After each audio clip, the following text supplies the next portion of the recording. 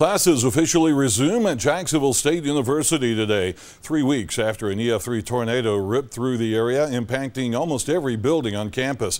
Thanks for joining us tonight. I'm Carl Brady. To welcome the students back, President John Beeler held a press conference giving words of encouragement and hope. Beeler announced that the former Kitty Stone Elementary School will be used for the School of Business and Industry, which was housed in Merrill Hall, which suffered severe damage. President Beeler also announced that the construction and renovations on campus will be completed by this year's fall semester.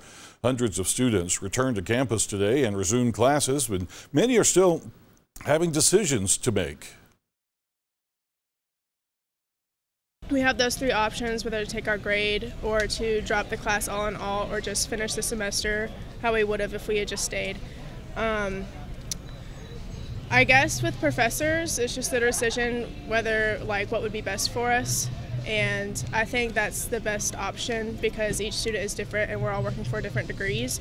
But I think the biggest part is we're all here for a reason, and I think everyone needs to stay strong and finish out the semester as best as they can.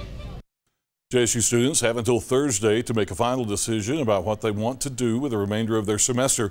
Students are encouraged to speak with their advisors before making a final decision.